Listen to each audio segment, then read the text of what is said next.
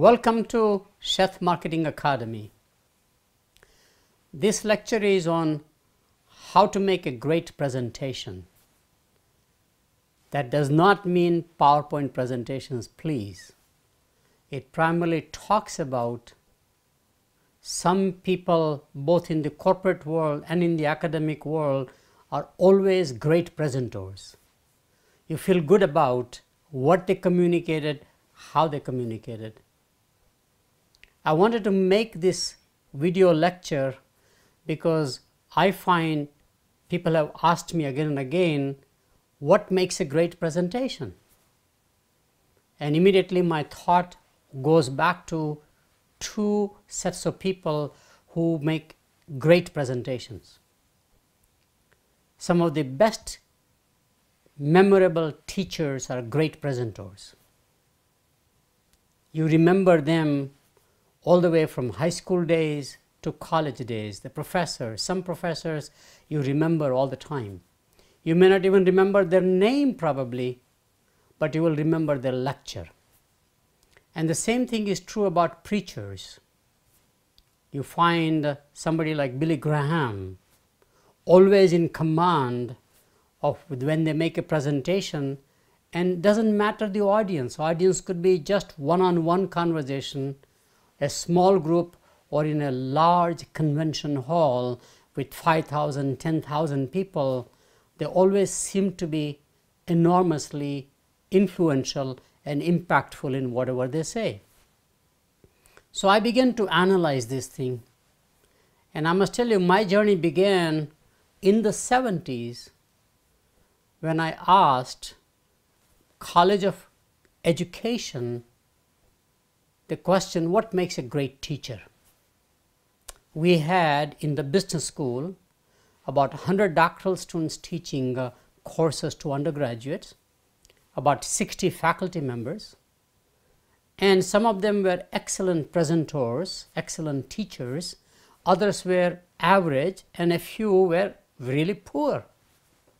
And I thought if there was some way to train them or give them some learning about what makes a great teacher would be very helpful. And what I found surprising to me was that there was a scientific research done, and the great presenters have three qualities, which will be sort of packaged into my lecture. One, they are very enthusiastic about whatever they communicate. They have a passion. Second, E is that they have an empathy. They relate to the audience, they relate to the context, and they're able to go up and down. They can communicate to almost like a third grader student, or they can communicate to a PhD or a prime minister or a president of a nation. That ability of contextualizing came out very quickly. Empathy, listening, understanding the audience, their perspective. And of course, third one is that they are experts. Unfortunately, both in the corporate world and definitely in the academic world, we have overemphasized the expertise side and not as much about the passion, enthusiasm, or about the empathy or the listening skills. So this is about presentations as a speaker. It does not mean, as I said, PowerPoint presentation. It means just in general, how do you communicate and how do you influence the audience? So as I mentioned, the question to ponder for us is that what makes somebody a great teacher, very memorable, or a great preacher? I find that there are twin requirements of great presentation. One is what to say, what you say, and the other one is how you say it. It's that simple.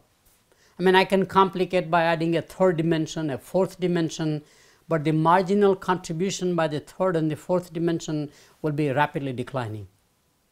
Ultimately, these are the two dimensions that I find more fascinating.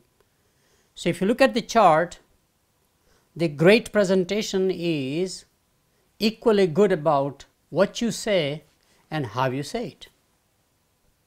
A boring presentation would be one, what you say is very, very interesting, intellectually great, but the way you say it, people go to sleep. The audience goes to sleep.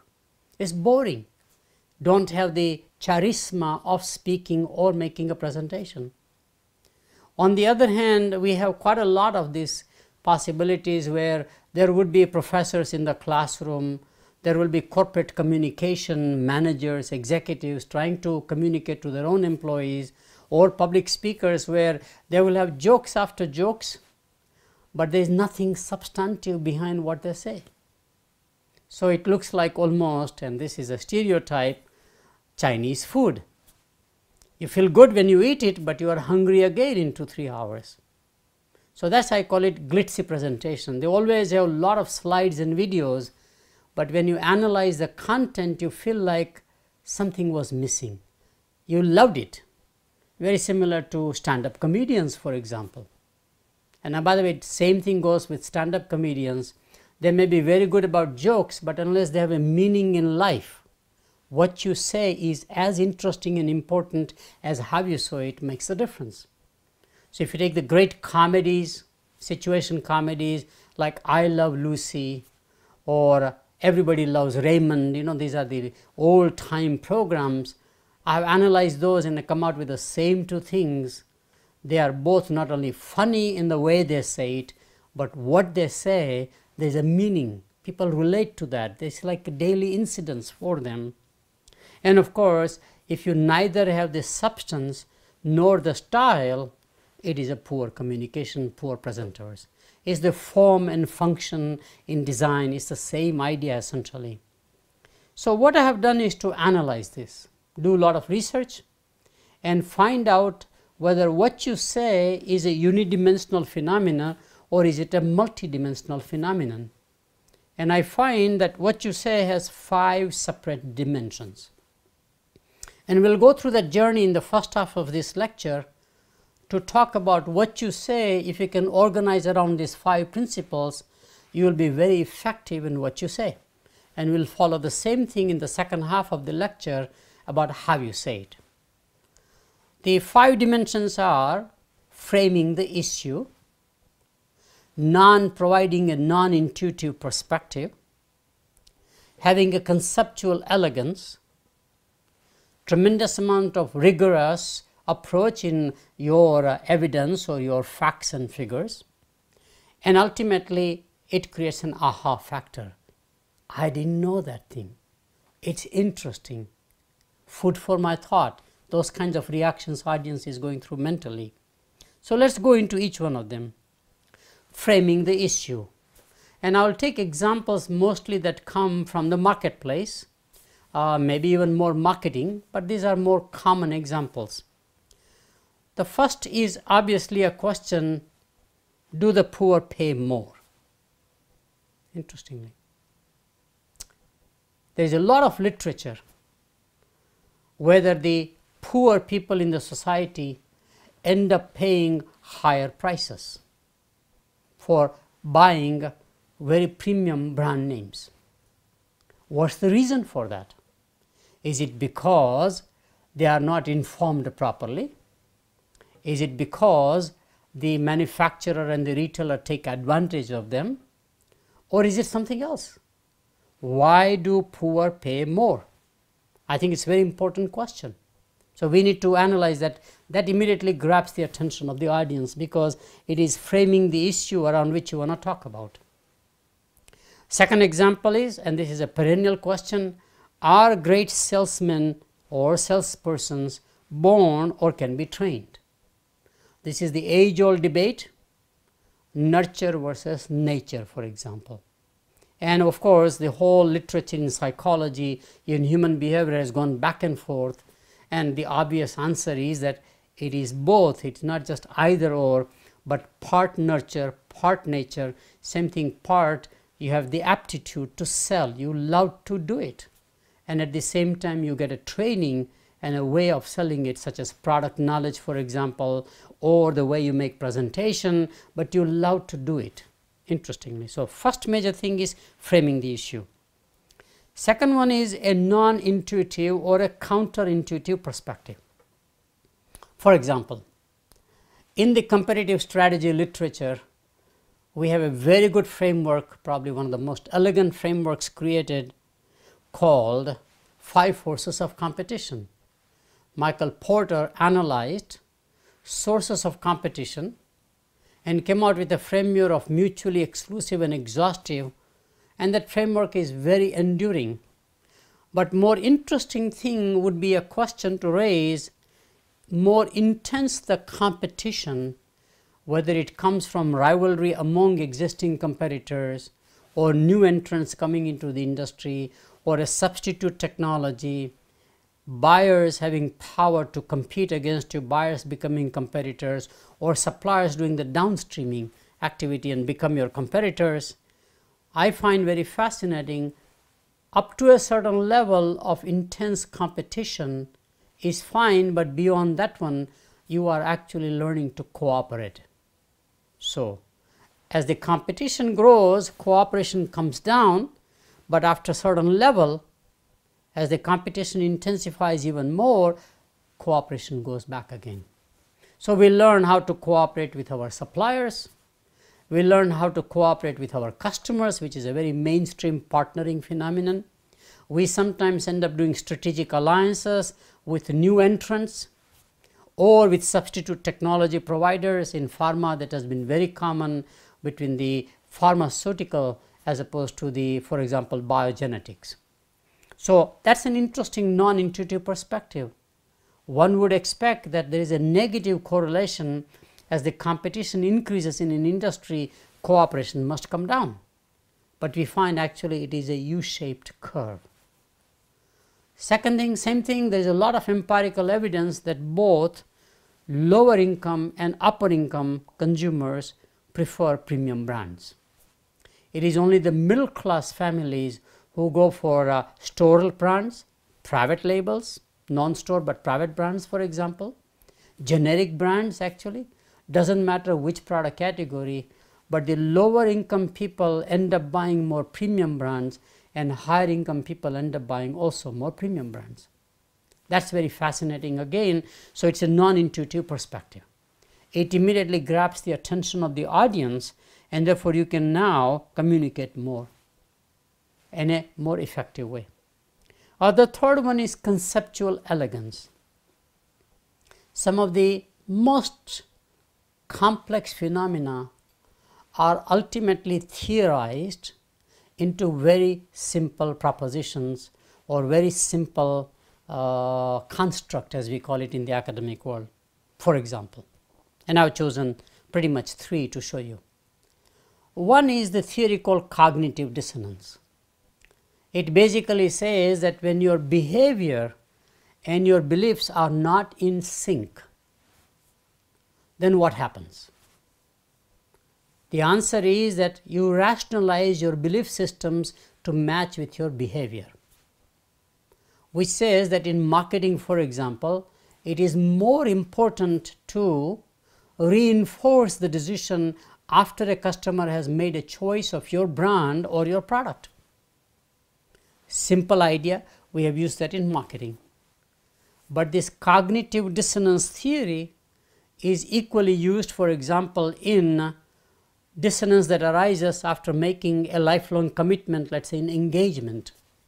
What happens toward attractiveness of the other person after the engagement? Does it go up? Does it go down? What happens? Interestingly. But it is also used surprisingly when widely held beliefs, such as faith-based beliefs, are questioned. Actually, there is a book out called When Prophecy Fails, and in a small town in Illinois, very faith-oriented Christian community, some of these experimenters went and said, based upon the old scriptures, there is a doomsday. Doomsday will happen at this time based on our calculations. But more importantly, this community is the one that God has somehow blessed to survive and will procreate the next evolution of humans. Interesting. The community believed that thing. They built the underground shelters because we had the era of nuclear, bomb and the atom bomb and all the stuff. So they began to build shelters. All of these forecasts come midnight. There was a clock is ticking midnight, everybody is anxiously waiting. 12 o'clock midnight comes, nothing happens. There is no big bang, for example, nothing happens. So now there is a dissonance between your widely held belief and the actual behavior or experience. What happened is interesting. You begin to now disbelieve by saying clock must be wrong. We must have done wrong calculation. Very interesting to watch, but ultimately you have to reconcile with your experience. And that's a great experiment, field experiment done by the founder of this theory in psychology called Leon Festinger and some of his students. There's a similar very simple theory called perceived risk. Perceived risk is a behavioral phenomenon toward risk as opposed to economic or financial phenomenon. And this one was Raymond Bauer at Harvard University in the business school. He was a psychologist. And he came out by saying that we have complicated the life by understanding the psychology of customers in a too complicated way, like multi-attribute theories, but there's a very simple framework, namely that the buying behavior, brand preference is all anchored to the risk. The greater the risk, greater the word of mouth communication about that product. If a product is more risky, I'll become more brand loyal. And he began to actually influence the discipline in a way that was strictly, I mean, it's so obvious, but nobody put it together like that. These are two great theories. It's very similar to Einstein's equation. Ultimately, he could summarize the whole universe into one equation, E equals mc square. Similarly, in marketing, we talk about customers, but we never analyze that there are three roles of a customer. In marketing, we have mostly looked upon customer as a buyer, because that's how literature came about. But customer is also a user, and a customer is a payer also. In B2B market, business to business, it is very obvious because there are three different departments involved. But in family household, while we know this is true, we don't think from that viewpoint. Children may be the users, husband may be the buyer, and the wife may be the chief budget officer. She manages the budget, for example. Very common in an American family. So are there situations where the buyer is also a user and a payer? In that case, we have three roles within the same individual. Or when the user is not a payer and a buyer, as it is true in free services or into, let's say, medical, health services, where we have an insurance, where I'm the user but not a payer, for example. Many government services, I'm the user but not a buyer or a payer. And that's a very framework that one could talk about as one more. So conceptual elegance is very key. Next one, of course, has to do with a rigorous approach. In other words, these are great stories, good theory, but somehow, since the rise of the era of reason, we don't believe in strictly faith-based or experience-based belief systems. We want it to be scientifically documented. This is the consequence of industrial revolution, inventions, etc. So we have to provide an evidence. So it is a fact-based evidence or evidence-based opinion or a theory. And there are three approaches one can take. One, of course, is a standard experimental design, where you rule out alternatives, very common in agriculture, very common in consumer behavior now, very common in psychology. Or one can take analytic models, very common in economics, where you take econometric data, nations data, demographic data, and you do a time series analysis, or you do simultaneous equations. And today, of course, analytics is a major industry, almost about to cross $100 billion, it looks like, where we have all this data collected on a real time, either from the end consumers, like in most of the service industries like telephone, banking, etc., or intermediaries like retailers. We have a Nielsen audit, IRI audit, all that comes in, and now I can build analytics, all kinds of analytics, mathematical models to show that I have a hypothesis, and that hypothesis I am validating. For example, customer lifetime value. First of all, is there a customer lifetime value? and is it really profitable for the company? And you can come out with a non-intuitive finding, but it is backed up by data. Not all customers are going to be profitable customers. So that's the kind of a thing I'm talking about. And the last one around here is that what you say should have an aha factor. In other words, somehow it is non-intuitive. It challenges your prevailing wisdom, such as, for example, we have always believed that more satisfied the customer, more loyal he or she will be, but the data clearly shows you even satisfied customer defect. That gives you a different perspective. Or I have done a lot of research myself to say, if you take all consumption differences, we can link it to cultural differences, but all cultural differences are themselves climatic differences. And we haven't studied that right because we have looked at east-west, as far above the equator, as far below the equator, with the colonial expansion and the industrialization of the world in the last 200 years. But if you take the north-south axis, you can clearly see differences in geography between the northern climate versus a southern climate.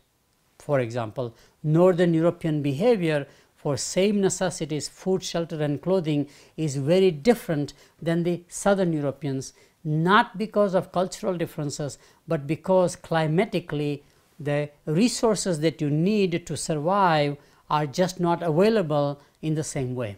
Northern Europeans have to depend on animal primarily. There is no vegetation. So if you want to make clothing, the only place you can go is leather or wool. There is no cotton grown.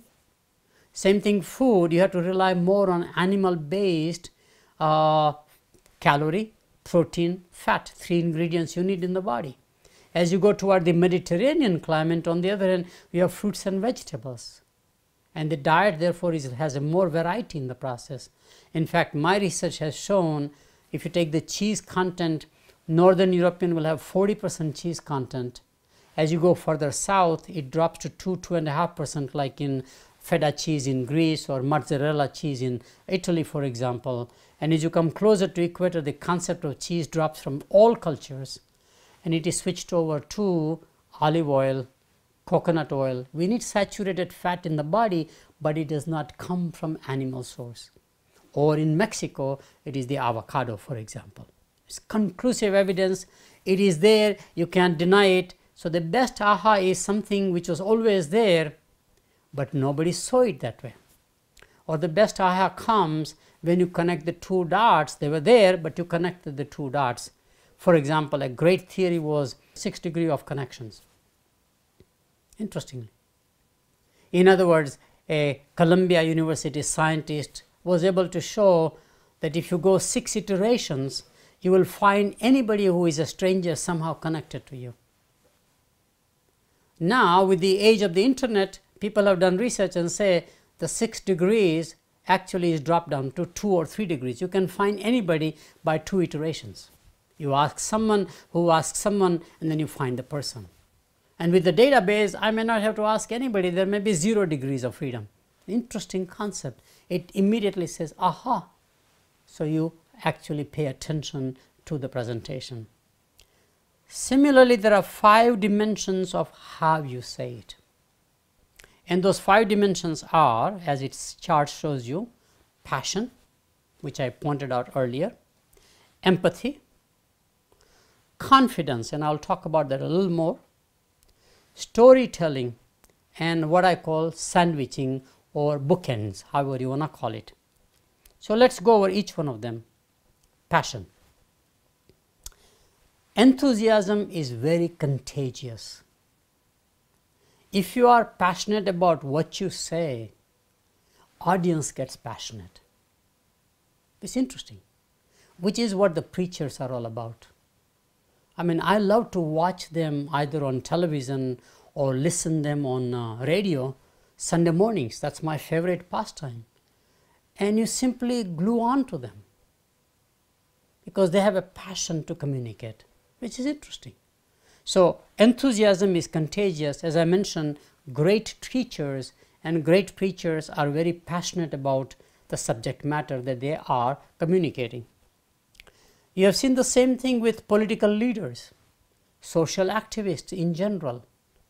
Big movements that we have think about, like the civil rights movement in America, Nelson Mandela movement in South Africa, Mahatma Gandhi movement in India, they are so transformative.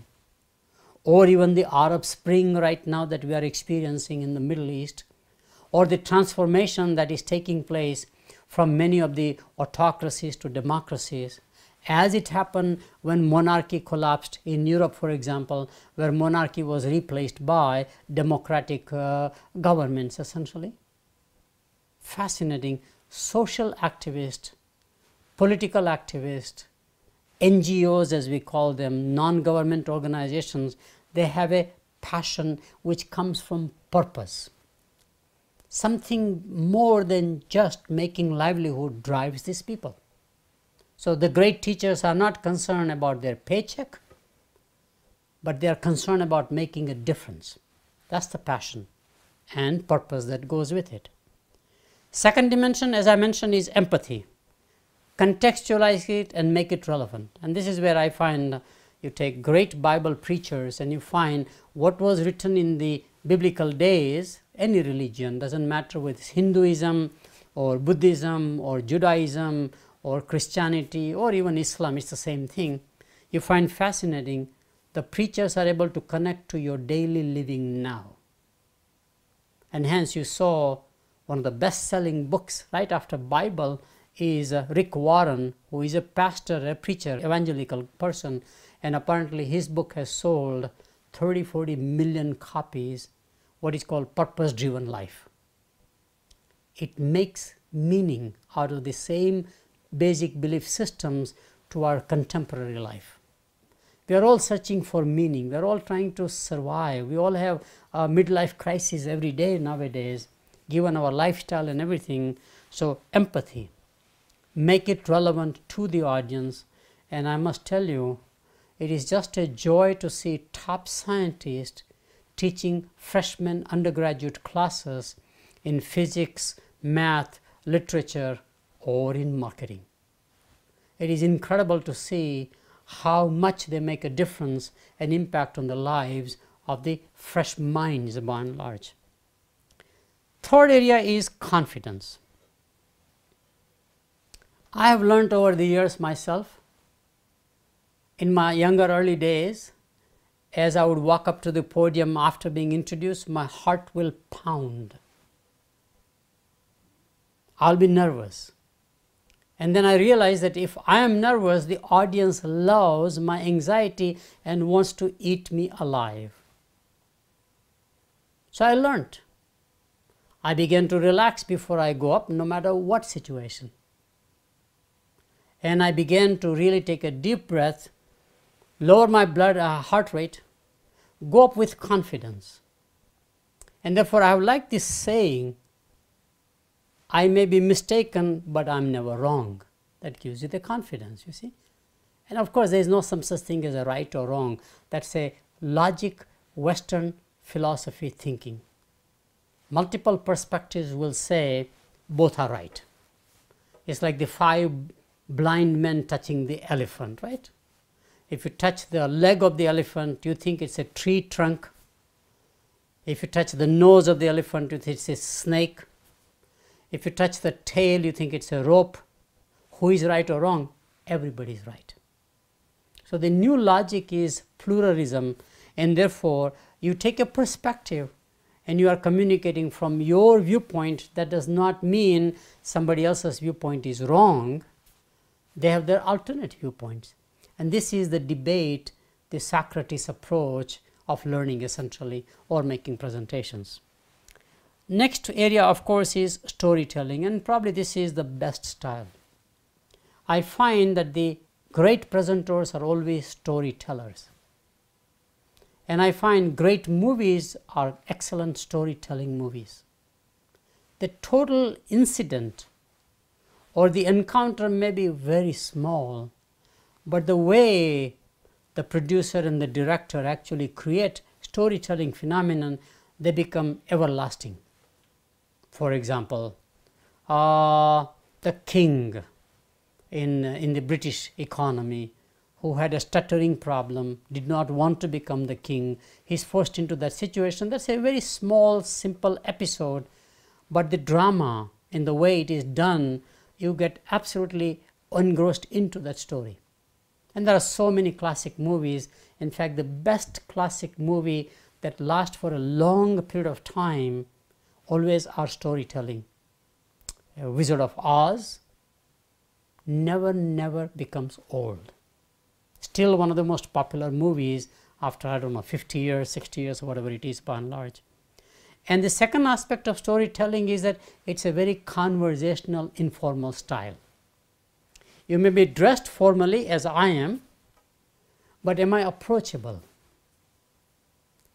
Can you reach and touch me?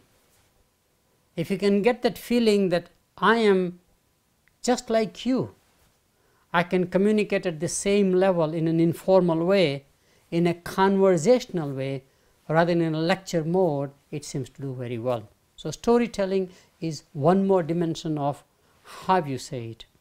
And the last one is sandwiching, which says, like every public speaking expert will tell you, Dale Carnegie, Toastmaster will train you how to make public speeches. It's the same thing. Open it, say something of what you're going to say it what you say, and then end by saying what you said. It's always the rule of three. Everything in life I find rule of three ultimately. So, and every broadcaster will do the same thing, those into stories, pretty much. They give you a little teaser, pretty much grab the attention, give the story, and conclude it back again. So there's a bookend, a starting and an ending, in which you provide content by and large. So opening and closing the presentation is very key. Provocative opening and closing is even better. So I started with the question, what makes somebody a great teacher or a preacher? That's interesting. We know there are differences. We know some teachers make enormous influence on the lives of the students. Some preachers do the same thing.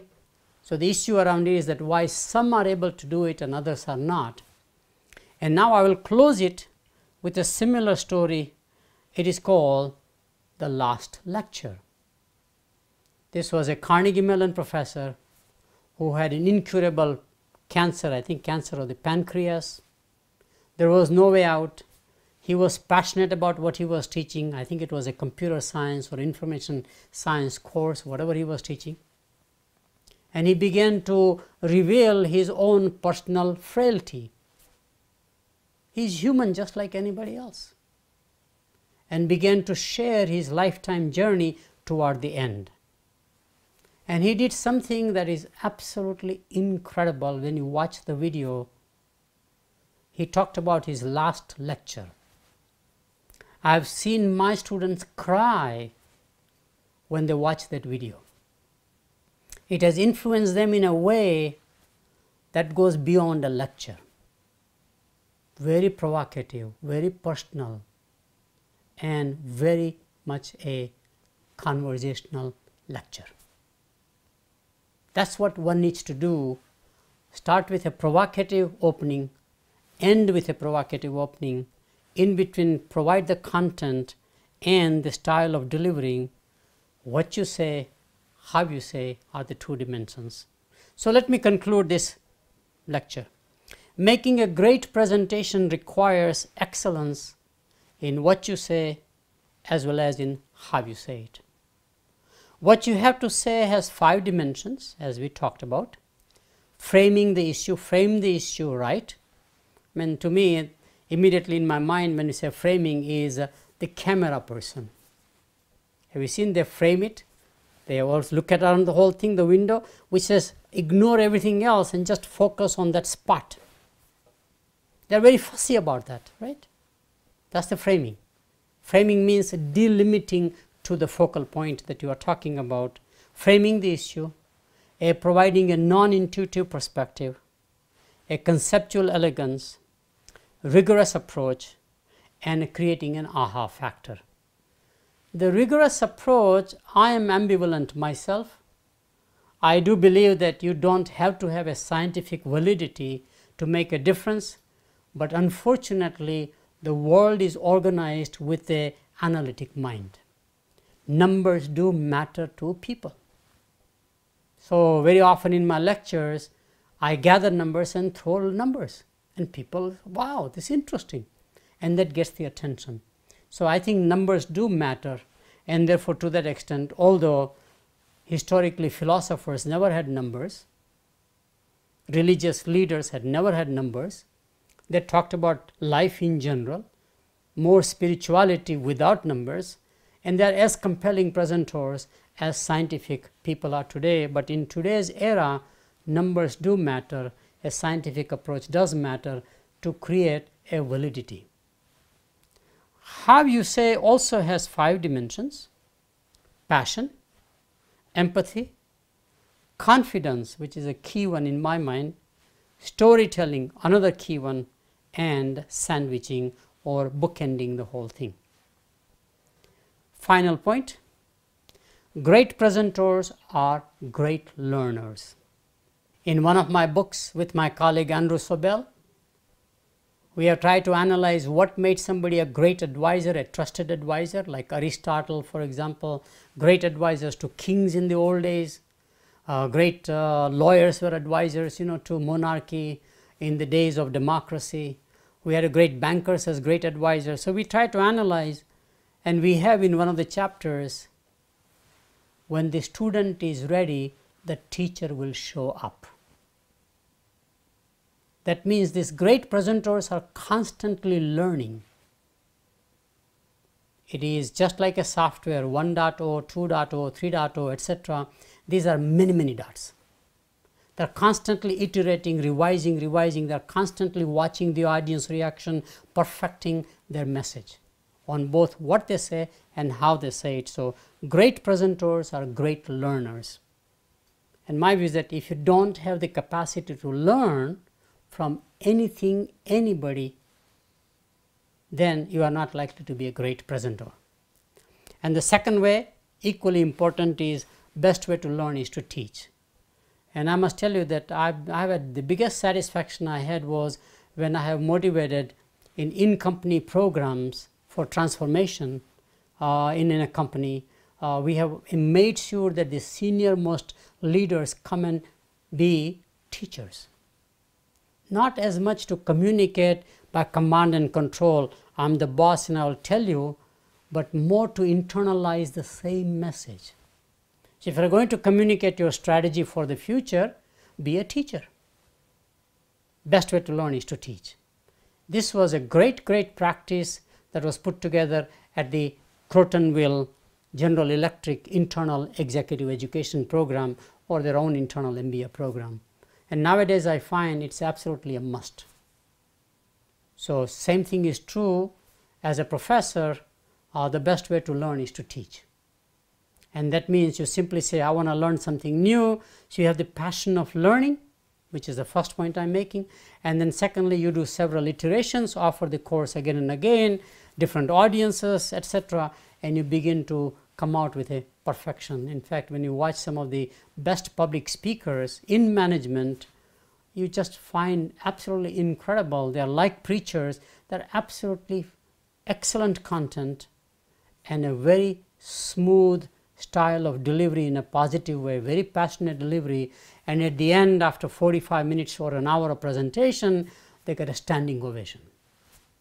I would not give the names. There are so many out there who simply have a command of the audience and a command of the listeners or people who have come to pay mega bucks to listen to these people, just like we do with evangelical preachers, for example. I hope this has been a useful presentation. Thank you very much.